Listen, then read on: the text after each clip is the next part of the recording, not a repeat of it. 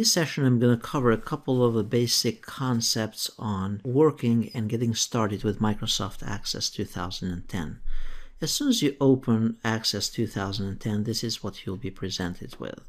You have the options to use available templates, so you can create a blank database, or you can use some sample databases, for example, predefined ones that have been designed by the program. And also you can go and download from office.com different templates that are provided by Microsoft. In our case here, what we're going to do is we're going to create one from scratch. So we're going to make sure we click on blank database, and then we're going to give it a name. I'm going to name this just using Access. Notice what's different here is that unlike Microsoft Word, or you type a document, or in Excel you type a document or a spreadsheet and then you save it later, here you have to create the database, you save it, and then you enter the records and update it as you go. It's also important to keep in mind that as you enter records and data into the Microsoft Access database, the data is saved automatically. Just tell the system where you want to save it. So I'm going to save it under Users here, in my name, and then Documents, and it's going to be saved under the name using Access 2010. I click on Create, and at this point we have just started with a blank database. Before we actually get started with creating a blank database here, a couple of things as far as the advantages of using Microsoft Access as a database management system. One of the things is that duplicate data is minimized. And then secondly is that information is more accurate, reliable, consistent, because duplicate data is minimized. So in other words, you have one customer with multiple orders, but you don't have the same customer listed multiple times in those lists. Also, data entry is easier and faster using Microsoft Access Forms, and then the information can be viewed and sort it in any way that you prefer using queries, forms, and reports. Also, information is more secure using Microsoft Access because you can limit access to the database by using passwords and different levels of security. Another thing to keep in mind is that multiple users can use the same database at the same time. So notice here we have a table called Table 1. And at this point, we can just first define the fields. The fields, if you remember from Microsoft Excel, are those headers on the very top of the row here.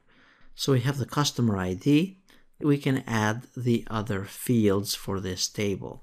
Now notice we'll click here on click to add. And the first thing that it asks us is that this new field that you want to add, what type of field is it going to be? Is it going to be a text, number, currency, date, or any of those? So what we do here is this is going to be text, for example. So we'll say first name, and then just hit enter. Then the next one is going to be last name, and that's going to be also a text field. The next one it's going to be the address, let's say. So we click on text again, and then go to the next one, text. Keep in mind that every piece of data would have it in separate fields. So here we'd not put the address all into one field, we'd actually have it as separate, because the nice thing is that we can utilize it later, for example, to filter by only certain customers within a zip code, or certain customers within a specific state or city, and so on. And then if we're going to put a number here, for example, for telephone number, we just choose it's a number field. Now we are ready to enter the actual data in here in this table. For now, we enter it directly through the table. However, data needs to be entered by using the form, or that's the most commonly used way of entering the data. So at this point, we put here the names of the customers. And I'm just pressing tab to move from one field to the other.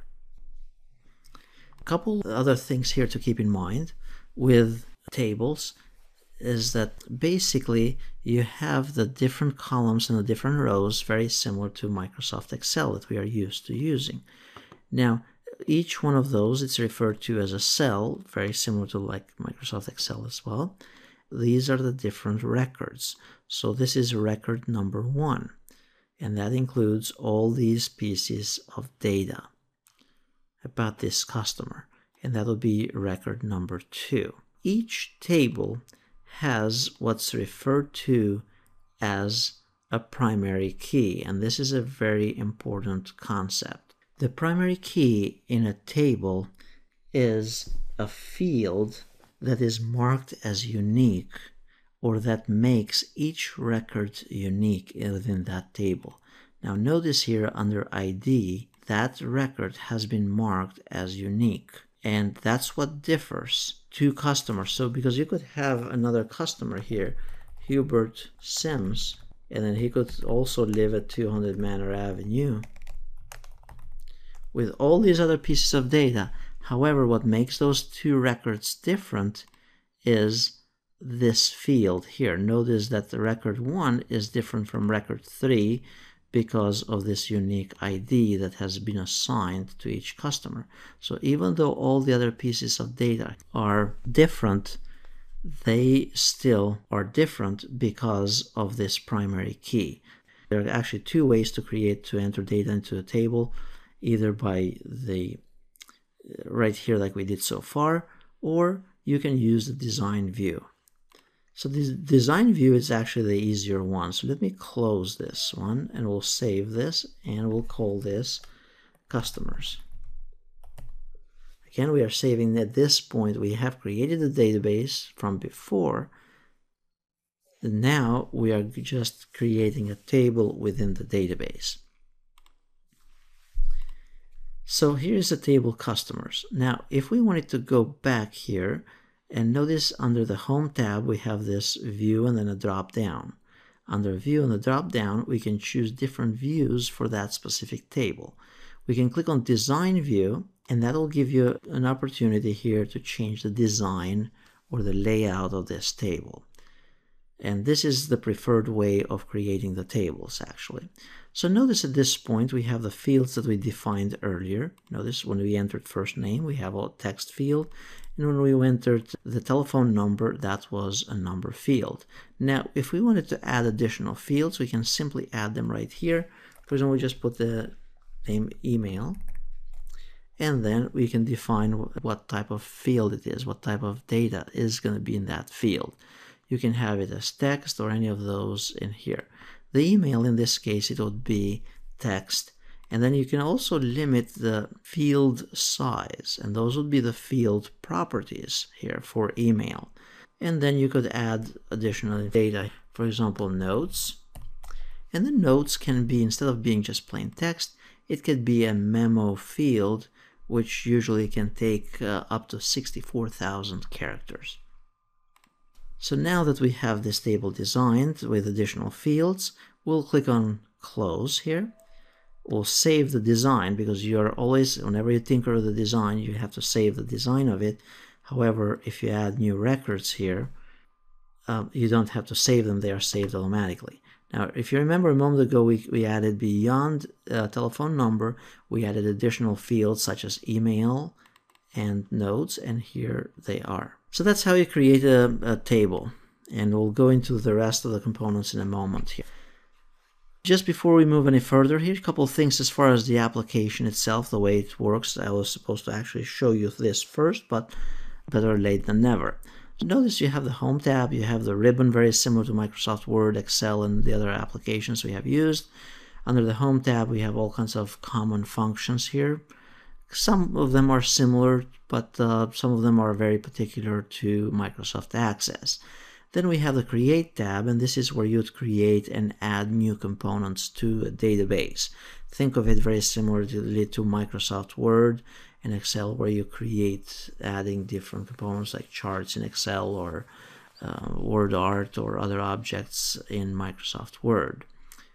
And then you have also external data. This is where you can bring in or link to other systems out there, like to Excel, other Access databases, other system databases, text files, XML files, and so on. And then under database tools, this is where you can define the relationship between tables or between those lists.